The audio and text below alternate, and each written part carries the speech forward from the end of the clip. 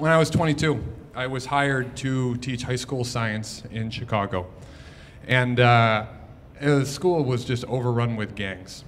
And I was a little thrown off by that because up until that point, my biggest exposure to gangs had been West Side Story.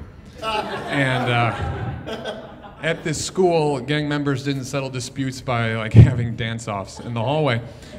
What they would do is they'd take combination locks and they put them in tube socks and they'd swing and crack their rivals in the face. It was absolutely terrifying. And to be in these gangs, these kids just had to be loyal.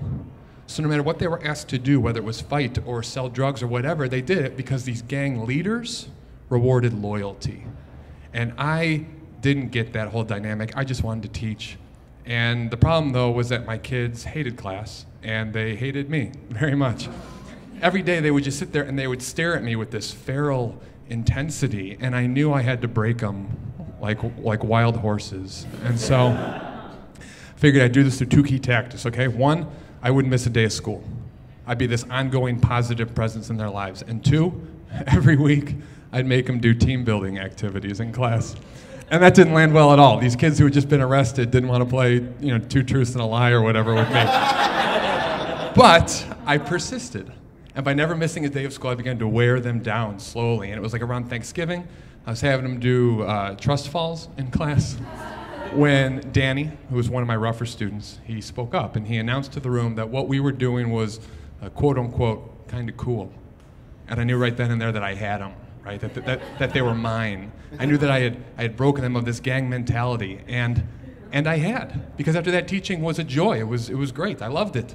Life was good. But a few months later, I was summoned for one day of in-school training, technology training. I was part of this committee that was going to have kids create avatars online and then use those avatars to solve virtual ecological problems. It was real stupid. But what this meant was that I was going to miss class for the first time, and there was going to be a substitute.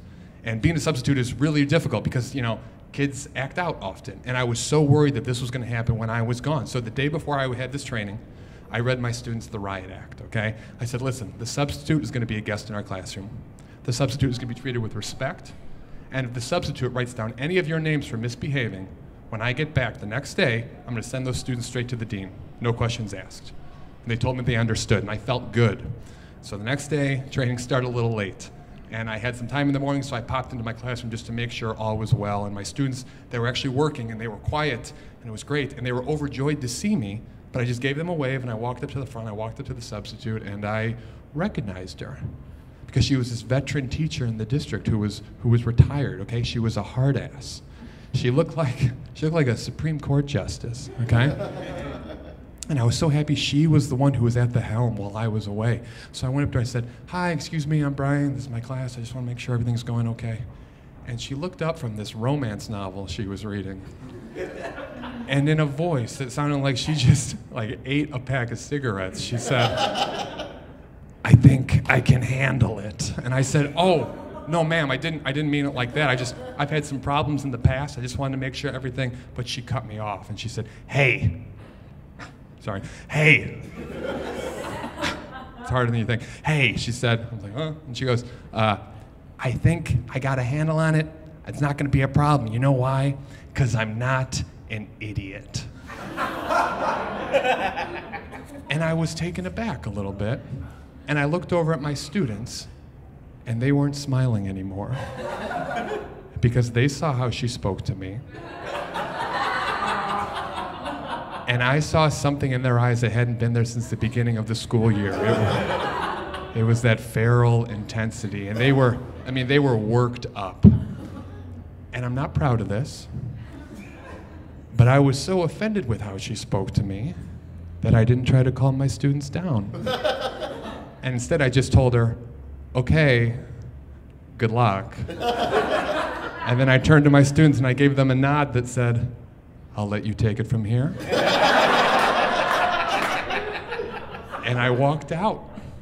And as I headed down the hallway behind me in my classroom, I could hear voices getting louder and chairs scraping against the floor. And I kept walking. And so after training, I felt super guilty. I felt like I should have done more to ensure that class had gone smoothly, right? But I was sure it had because the substitute was a veteran teacher. You know, she had years of experience. And I found her at my mailbox dropping off her report. And that was the first time I had ever seen a person whose soul was truly broken. She just walked past me, this shell of a human, just gave me this vacant stare. And I thought, like, what have I done? And on her report, she had written down every single student's name. It looked like the Declaration of Independence. And it was littered with all these phrases like insubordination and refusing to sit down, and my personal favorite, constantly meowing. And so I went to class the next day ready to reprimand all my students because they were in breach of what we had talked about, in breach of our agreement. And before I could, Danny spoke up. He said the substitute deserved it because she had disrespected me. And everyone else chimed in agreement. And in that moment, it really hit me that I had never broken these kids of their gang mentality.